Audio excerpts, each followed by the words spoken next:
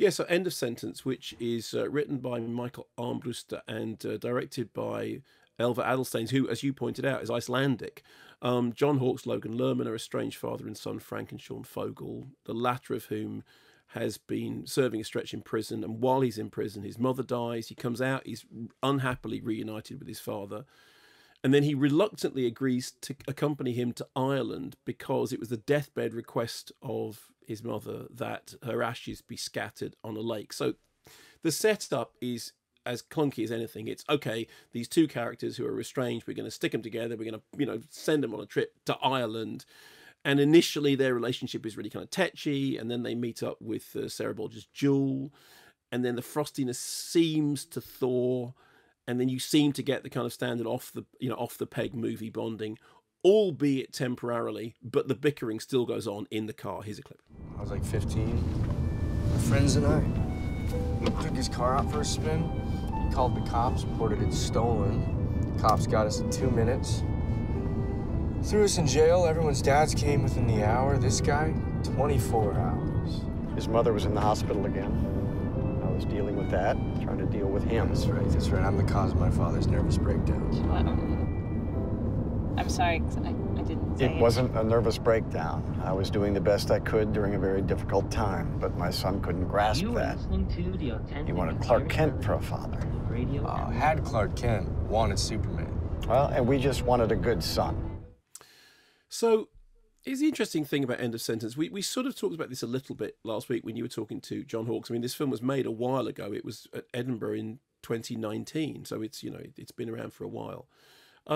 The setup is very formulaic, and you don't have to be a movie genius to understand at the beginning that what's going to happen by being stuck together in a car is that they're going to have that kind of road movie coming of age bonding, and that gradually they're going to learn at least to begin to overcome their differences. The interesting thing was that this came a couple of weeks after Wild Mountain Thyme, which was just horrific. The kind of Americans viewing Ireland as a theme park, despite the fact that many people that were involved in that production. It had the on film board behind it and all the rest of it. So in comparison, this did seem to be very restrained, and it's low key. I think John Hawkes is the kind of main reason to see it, because I think his portrayal of a man who is picked on by his son for being weak. I mean, you talked to John Hawkes about this. It's interesting that the dynamic is the other way round. Again, you'd expect it to be the father being the bolshy, confident character and the son to be reticent, but it's the other way round. It's the father who's on the back foot. And I think that John Hawkes does something which is quite hard, which is to play a character who appears to be weak and play them in a sympathetic way that shows you that there is something much more complicated going on underneath. The only thing I would say is, we sort of talked about this briefly last week, but there is a scene in which they go into a pub, and that is the theme park moment. And they go in, and suddenly there's a lively band, and they start playing Dirty Old Town, and immediately Jewel, who's the woman that they've kind of teamed up with, is invited to sing along, and she sings along while everyone, and you just go, okay, you just lost me. This is the point at which you just lost me. And I know that some people have referred to that scene as, in fact, funnily enough, in the press notes, it talks about, that was one of the scenes that we, thought was the most important. No, that's the cut your lovey sequence. It's terrible. It's terrible. It is, though, isn't it? It's just like, come on.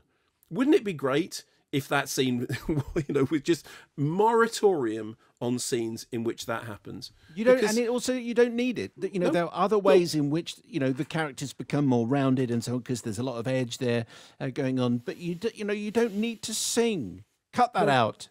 No, and it goes on. The singing goes on for quite a long time, and it is kind of like, yeah, okay, I know, yeah, I know where they are. Thank you, move on.